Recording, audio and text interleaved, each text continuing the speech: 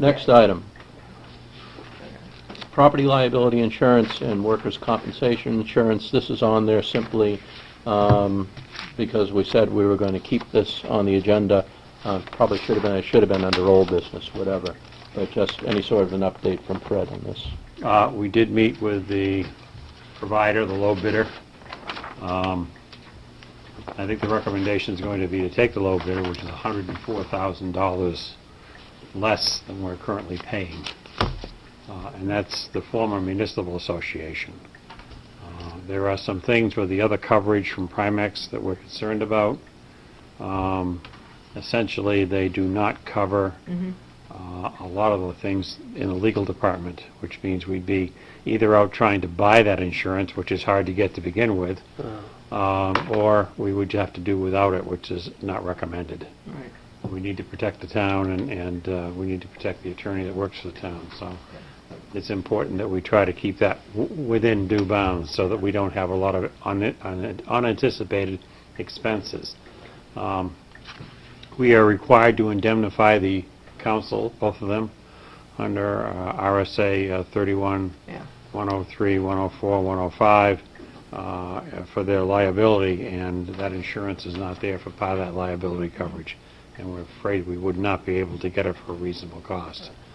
So the recommendation will be next week that we approve this for the Municipal Association, a savings of $104,000 plus. Which one was it, Mr. Chairman, that we looked like we were paid until June on? That's the Municipal Association. That's the one I covered earlier, property liability. Yeah. It's Property damage and liability. Right. Have we actually paid that? I said that earlier. Yes, he did it. Hey, that's I been paid. think it was before he came in. I'm too busy taking a nap. I'm sorry, Mr. I'm just in a good mood, that's all. But, not the Municipal Association, it's the new LLC or whatever they're calling themselves. Yeah, the Property Liability Trust. It's a new thing Trust. that's still hanging over the edge of the cliff financially. What guarantee have we that workers' comp claims won't be just kicked out arbitrarily? I'm more worried about that than I am about the liability.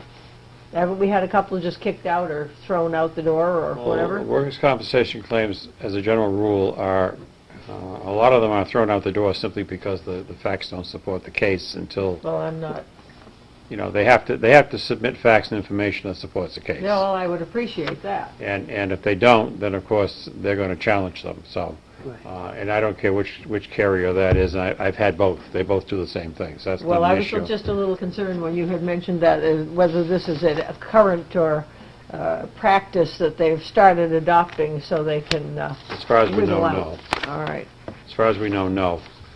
They're only rejecting those that have the taste of they're not complete, or we can't identify whether or not they're legit. Otherwise, yeah. Which forces everybody to sit down and go back through the process and say, okay, what really happened? Let's document this and find out for sure. Yeah, well, I would expect it. And I think that's good insurance protection for us. Okay.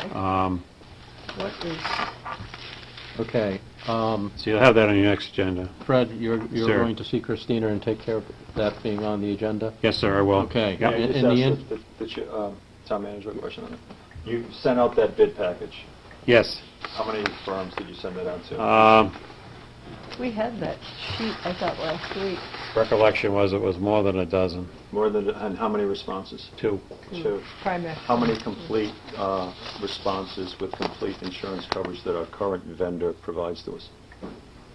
One. If any? One. There was one? Just one. Primex not being that one. They did. That's correct. They did not provide all the coverage that we Did we have requested. any complete bid for our current coverages? Just the Property Liability Trust, workers' So our comp current vendor was the only one that provided everything. provided that. We have no firm out there of the dozen that you sent it out to that provided a complete coverage.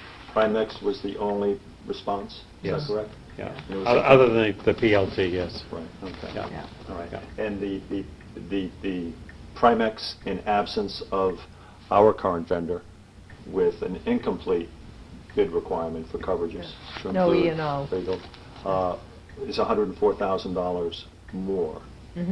When I say $104,000, that's what's on the table from this year's budget. Okay. There was $63,000 more than I believe it was $63,000, more than the current vendor. So they were higher by $63,000 over the current vendor. Yep, 64,000. Yeah. I'm seeing here. Without a complete comparison. They weren't and covering provision of everything we coverage. asked for, correct. Thank you very much. Okay, question. It will be on next week's agenda. We've been provided quite a bit of information over the past 2 and 3, 4 weeks. Is there any additional information which any of the selectmen would like to see Fred have available by Friday so that you feel you have the necessary information to make a decision next Monday? On. On. On the coverage. PLT and... On the award. Award, I don't think we have a heck of a lot of options, quite frankly. right, Well, if you do think of something during the week you want, yeah, just email me. I'll I make sure guess it's available. this is kind of a speak now yeah. or speak up by email during the Right. week, as Well, opposed we to don't- next Monday, saying that, Yeah. geez, we didn't have this By the information. 1st of January, we just definitely have to pick one or the other, get out the pot, right? I think what we're saying is we're going to do that next week, Mike. Right. Okay. Need a couple of weeks to get it Yes. consummated. Okay, next